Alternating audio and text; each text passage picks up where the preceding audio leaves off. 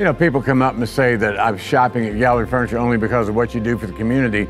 You know, what I'm trying to do is I've learned in my life that if I can make myself a better person, then we can make the world a better place. So I try to get better every day at being inclusive, being part of the community, helping people out, and making Houston and Texas a better place, and hopefully setting a role model for the young people out there who see me doing these different things to help people and they say I should do that too. That's what it's all about. I learned it from my parents, I learned from great people like President and Mrs. Bush, and it's up to me to pass it on.